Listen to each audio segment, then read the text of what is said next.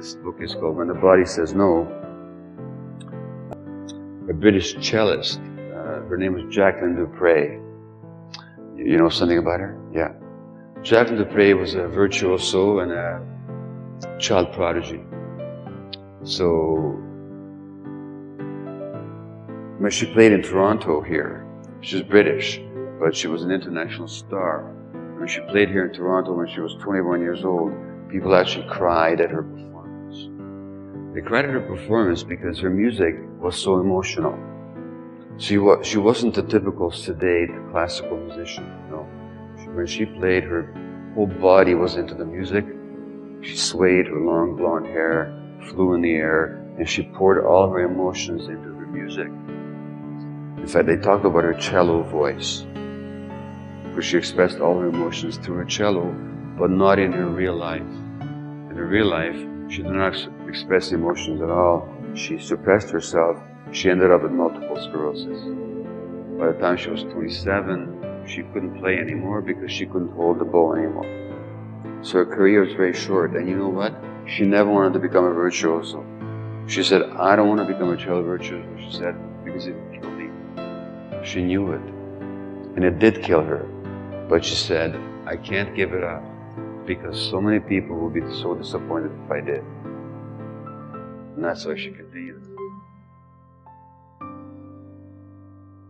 When she was 7 or 8, she said to her sister Hillary, who also became a musician, not as great as Jackie was.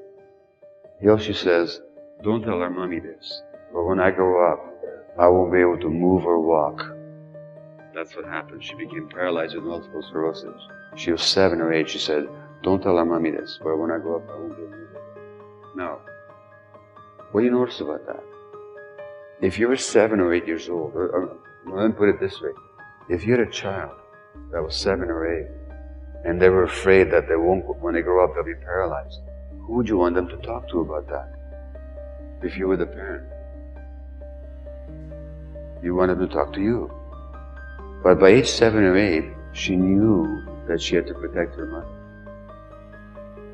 She was a virtuoso, a prodigy, so she went to Russia, the land of classical music, to further her education. She was raped there. When she came back to Canada, or to Britain, she said to her sister, Hill, don't tell our mommy this, but I was raped in Russia. Now why? It's because when she was born, still in the maternity hospital with her mother's father died. And her mother, who was a very troubled person herself, very close to her father, was totally grief-stricken. And guess what role the baby was given? What's that? To cheer her up, to be the mother's emotional support. So Jackie never was allowed to be her own person. She had to be like an extension of the mother. Her job was to support the mother emotionally. So they had this symbiotic relationship. And that's why she was always protecting her and not disappointing her.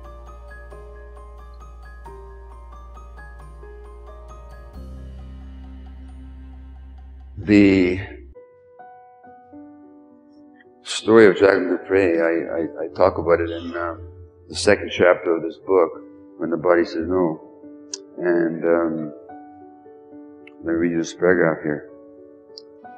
20 years after her childhood debut, now ill with multiple sclerosis, Jackie told a friend what she had felt on first finding herself on stage. Quote, it was as if until that moment she had in front of her a brick wall which blocked her communication with the outside world. But the moment Jackie started to play for an audience, the brick wall vanished and she felt able to speak at last. It was a sensation that never left her when she performed. So the only time she could express herself was when she was on stage. In every other way, she suppressed herself.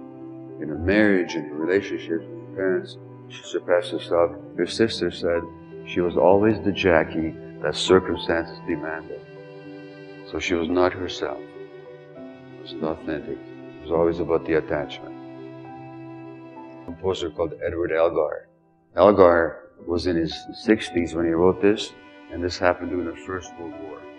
And the First World War was a time of terrible disillusionment, terrible carnage, terrible trauma.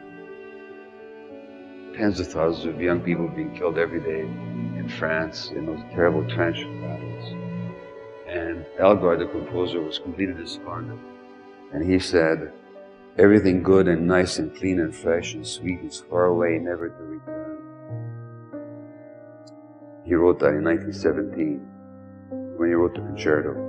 He was in his 7th decade, in the twilight of his years. And his sister writes, her sister writes, Jaclyn's sister writes in the biography of her sister, Jackie's ability to portray the emotions of a man in the autumn of his life was one of her extraordinary and inexplicable capacities. Well, my comment is, extraordinary, yes, but it's not inexplicable. Because by the time she was in her 20s, by the time she recorded this piece when she was 20 years old, or 21 years old, Jackie was already in the twilight of her life.